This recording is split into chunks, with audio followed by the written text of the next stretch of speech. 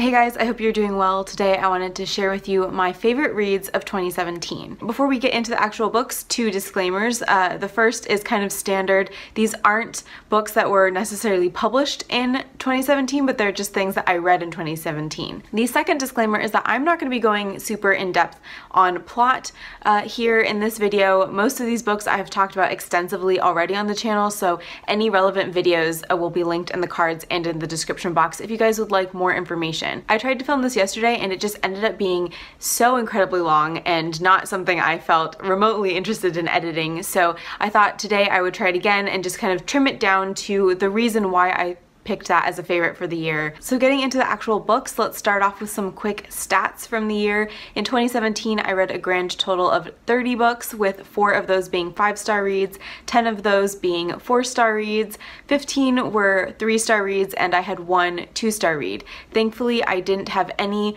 1-star reads, though I did DNF 2 books during the year. One of those was a self-published review copy, and one was my reread of Anna Karenina. What was really interesting was that once I sat down to think, okay, what were actually my favorite reads of the year, I realized that the star rating didn't necessarily correlate with whether or not they became lasting favorites. So although I gave all of the books I'm talking about today a minimum of a 4-star rating, the 5-star books that I read this year didn't necessarily all make it onto my favorites list. Some of them did, but not all of them. So it's kind of has me questioning how I use the star rating system, and I may make another video on that in the future. Anyways, let's get into the actual books because I know I've rambled on long enough. These are in no particular order, though I do have 4 favorites and 3 runner-ups. So starting with favorites, I have to, of course, include The Buddha in the Attic by Julie Otsuka. Immediately after reading this, I would not have been able to say that this was going to be a favorite read of the year,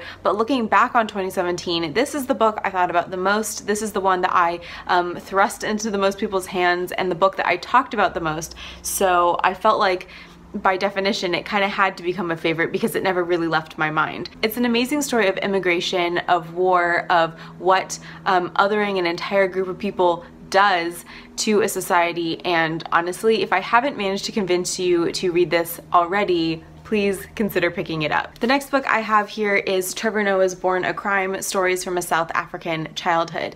Now, this is completely different than The Buddha in the Attic in that while I was in the middle of reading this, I already knew that this was going to be a favorite in 2017. This is by no means a perfect memoir. In fact, there are several kind of organizational changes I personally would have made, but Trevor Noah has such a gift for storytelling and such a gift for capturing the people in his life and turning them into these really vibrant, tangible characters. Honestly, this was probably one of my favorite memoirs that I have ever read, and if you have not picked it up yet, I would highly recommend the audiobook. Memoirs are always better, I think, when you can hear the author read them themselves, but I think this one in particular really lends itself to audio because a lot of what Trevor talks about is language, and because of the nature of South Africa where there are so many different languages, I think you might actually really lose something if you don't also listen to the audiobook. So that would be my recommendation, and yes, it's a definite favorite from 2017. And actually the other 2 favorites I have to share with you guys are also audiobooks, the first of which is Wives and Daughters by Elizabeth Gaskell. Honestly, I can't remember the last time I read a classic where I just felt so very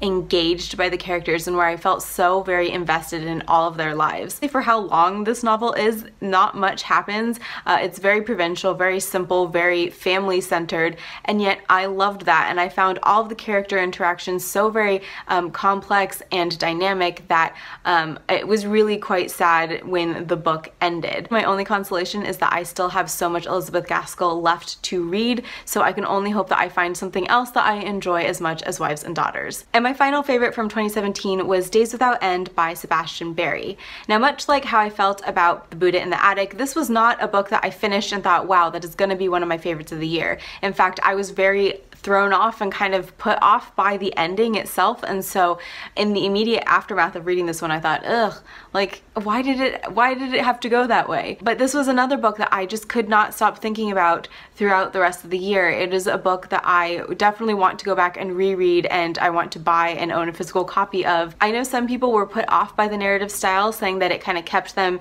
at too far a distance from the characters, but honestly I really enjoyed it. It very much reminded me of early American fiction. it very much reminded me of, say, kind of a more grown-up Huck Finn, and yeah, it was something that I could not get out of my mind. So those were my favorite reads of 2017, and I think you can tell that my main criteria here was books that really stayed with me throughout the year. I do have 3 honorable mentions here that I didn't think quite hit the level of favorite, but that I couldn't neglect to mention to you guys, so let me share those with you very briefly. The first honorable mention, of course, would go to The Reluctant Fundamentalist by Mohsin Hamid. Now, this was the first Mohsin Hamid I've ever read, and I'm really looking forward to getting to the rest of his stuff because I found this to be a really beautiful look at kind of the fakeness of the American dream. Again, I really liked the narrative style of this one. It's told kind of through more of a monologue style, and I really enjoyed that. And I think we all knew that Amy Tan was going to get an honorable mention with her new memoir, Where the Past Begins, a writer's memoir. I can only describe this one as a writer's confessional because it does very much feel like,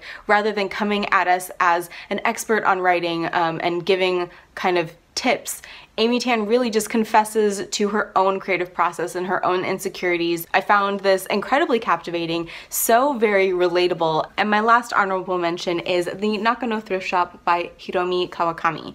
Now, this is one that I read, thought, oh, that was really fun and cute, but didn't think much of until I was writing my review and realized just how much I actually enjoyed it. This is kind of a typical Japanese literary fiction in that nothing much happens. There's no real action that drives the plot forward, but rather it's just kind of a look at ordinary life and a look at people's interactions, and it just felt so very real and so atmospheric that I really, really enjoyed this, and I think I'll probably go back and reread this at some point. So those were my favorite reads of 2017 and a few honorable mentions, and if you haven't read these yet, hopefully I have managed to convince you that they are worth your time. I also wanted to take a minute at the end of this video to thank my patrons, because on Patreon I have hit my first funding goal, and as part of that milestone I wanted to thank every single one of my patrons by name, because you guys allowed me to buy some of these books, you guys allowed me the time to relax in the evening, and I just wanted to say thank you. So thank you to Amanda, Mike, Shu, Anna, Misha, Rincy, Alex, Sonia, and Mark.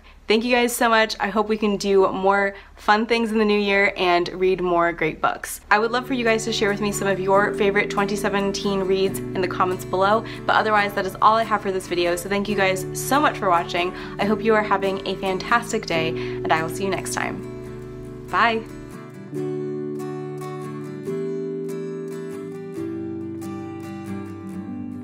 I don't know why I keep saying 2015. Ugh.